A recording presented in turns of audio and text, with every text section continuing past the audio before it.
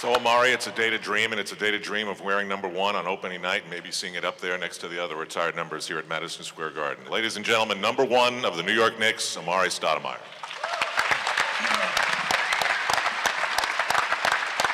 Thank you, thank you. It's definitely a great opportunity for me to play in a city at this magnitude. I want to thank Mr. Dolan for the opportunity to be a part of a great organization. It's definitely a goal of mine to, ultimately win a championship, and that's what we're looking to do here in New York. Start of a new era. We start a new era here in New York with the Knicks and trying to get back to the top. It takes one step at a time. It takes a lot of hard work. It takes dedication. It takes focus. It takes self-discipline. So in order for that to happen, you got to be willing to accept the challenges, and I'm definitely, ready and willing to accept those challenges. And again, I want to say thank you to Mr. Dolan for allowing me to be a part of such a great organization. And New York is a beautiful city. It really is. And to be back here in New York is a great opportunity for me. So again, I want to thank the New York Knicks staff for giving me this opportunity to try to get back to the top and eventually win a championship. So thank you. Time now for members of the media to ask questions. I ask that you wait for the boom mic. Alex is handling that. Please stand and identify yourself. Rachel? Hey, Mark. The other day that the Knicks are back. What kind of challenge do you think that's actually going to be for you, and how are you up to that? Well, when I say the Knicks are back, meaning that it's the start of a new era for us. We're really looking forward to building this franchise and winning the championship. So if we continue to work in those efforts and as players, for us to work hard as we can and under Coach D'Antoni really improve, then we can hopefully step up to the plate and accept those challenges. Brian Mahoney from the Associated Press. Amare, I know you said you love New York, but what is it about the Knicks team that made you want to come to play here? Well, it's a great opportunity for me. Again, it's about challenges, and it's definitely an ultimate challenge for myself to eventually, bring the Knicks back to where they rightfully belong. And we're going to do a great job of collaborating and collecting our thoughts and trying to build a team up to ultimately contend.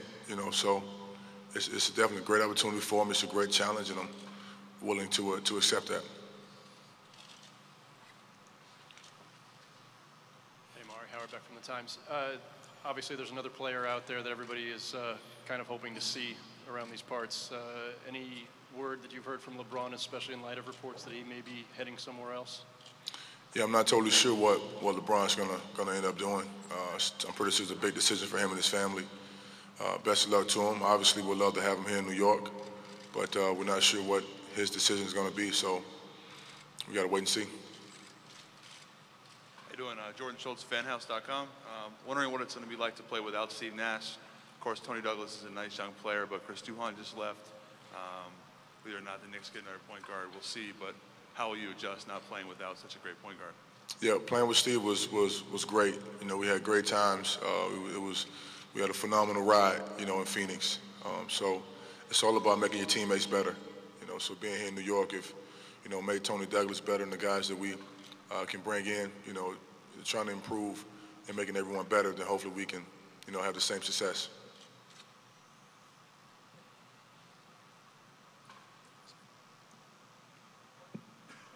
Lloyd Carroll, Queens Chronicle. Amare, a lot of free agents re-sign with their old teams pretty quickly. Did you think about re-signing with Phoenix, and are you going to miss those balmy winters of Maricopa County? No, I mean, obviously I'm, with the New York Knicks, and that's where my loyalty stands. And this is where we're looking to build a franchise and really contend for a title. So, Phoenix was great, beautiful weather. The fans was great, but on to the next one.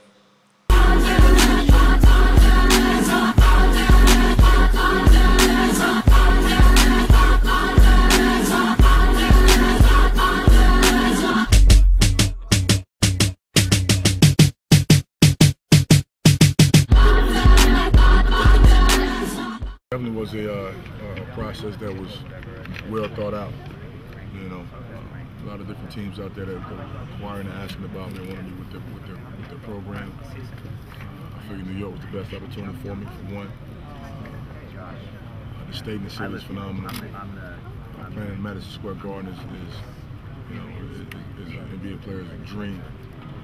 You know, and to help rebuild a franchise that are looking to, you know, get back to the top is also the goal. The challenges is what inspired me and what intrigued me. So I'm ready.